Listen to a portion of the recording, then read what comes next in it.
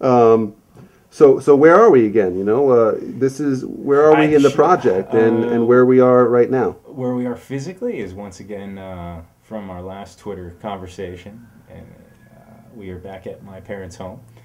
And I had to shoot into the New York area for a couple days. I think a lot of them are completely new. Maybe they're car-centric, car-passionate people, but maybe previously they didn't have, let's say, a direct relationship or the ability to interact with such a project. And I think that's what's so interesting about our decision to do this and to use these new mediums. We want to rebuild the name of this company, and obviously I really like the idea of pulling back the curtain at Oz.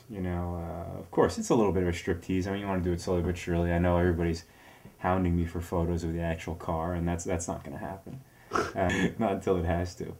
As you guys see the next videos that come, you'll also see my team is really young, and it's really a changing of the guard. I mean, Marajan Bertone is 42 years old. I'm 35 years old. And the rest of my top level guys are between 30 and 33. So we're excited that, let's say, the powers that be said, hey, look, you guys know what you're doing, do it, and you have your fingertips on the new media, the new mediums, etc., technology.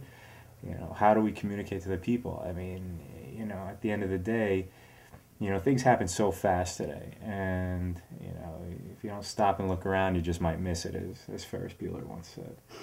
Very different. I mean, the car design world is very secretive. It's very insular, and that's a good thing, obviously, from a certain respect, because obviously the planning of products and what goes into it, and the manpower and the hours and the money and the investments is mega.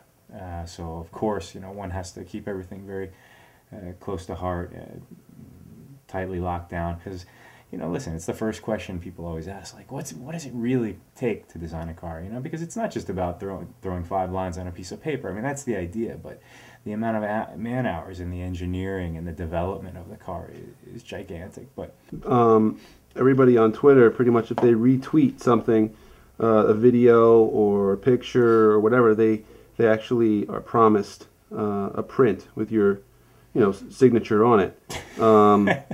Yeah, this is true. This is true. I'm gonna probably have to do a lot of signing, because it seems like it's really blowing up on Twitter. Yeah, that's okay. So, what do you have to say to prepare these fans of yours of what the car is going to look like, and what do you feel their reaction is going to be? It's all about creating something that's really honest. So the shape, has to be honest. And I think, what does that mean? Okay, what does that mean for your viewing public, your listening public?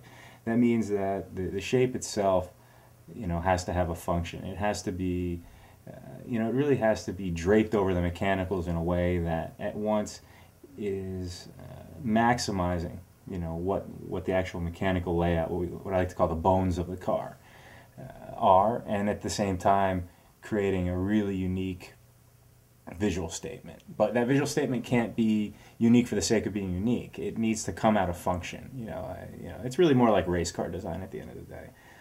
You look at a modern F1 car and it looks exceptionally sculptural, and there's all these really strange angled winglets going in every direction, and that's because they run simulations 24 hours a day on every particle of air, every single particle of air moving around the car, and everywhere they can catch air and redirect it and make it work for them.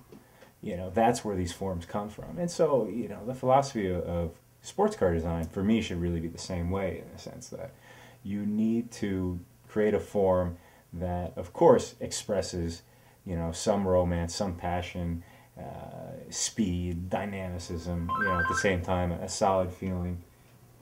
But that being said, it should really truly be functional. And so I think people will be surprised in the end. I think it'll work. I hope it works.